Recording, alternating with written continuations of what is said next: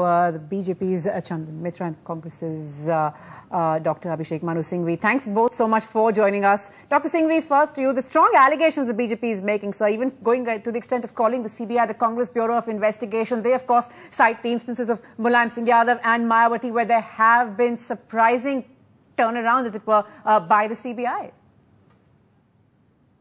Where is the question of the Congress being involved in this? After the Supreme Court order, for 7 months, the CBI painstakingly investigates. No role of the central government, no role of the Congress. Ultimately, the report has to go to the court. The CBI, towards the end of its investigation, finally makes a draft proposed charge sheet. It adds details about everybody as they go along. It's not only about Amit Shah, there are so many other accused.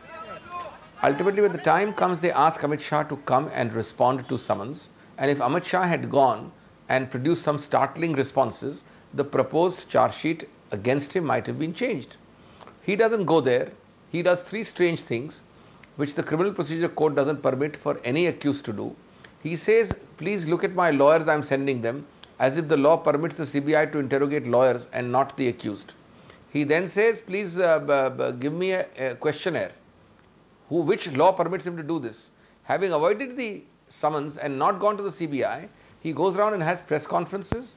He gets his mentor, Mr. Modi, to get the entire top brass of the BJP to have a press conference, directly to impede, to pressurize and to intimidate the ongoing CBI investigations under a Supreme Court order. Right. You're of course saying, Dr. Singhvi, that things may have been different had he responded to the CBI earlier. Chandan Mitra, respond to that. He's been missing. He's not responded. He went underground. Could things have been different had he complied?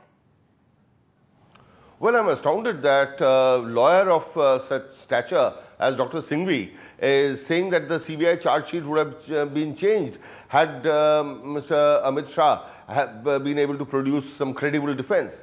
Now, the fact that a 2,000 word page charge sheet was presented to Mr. Shah within 24 hours of his being summoned just shows what the CBI was up to. It is exactly, the script has unfolded exactly as the BJP had suspected. Right. We knew that the whole thing was timed to just be brought to this dramatic arrest on the eve of the parliament session. Right. The attempt is to completely derail parliament and avoid discussing price rise, India's humiliation at Pakistan's hands, Maoism and other issues. Right. Is exactly what the Congress wanted, and CBI played along.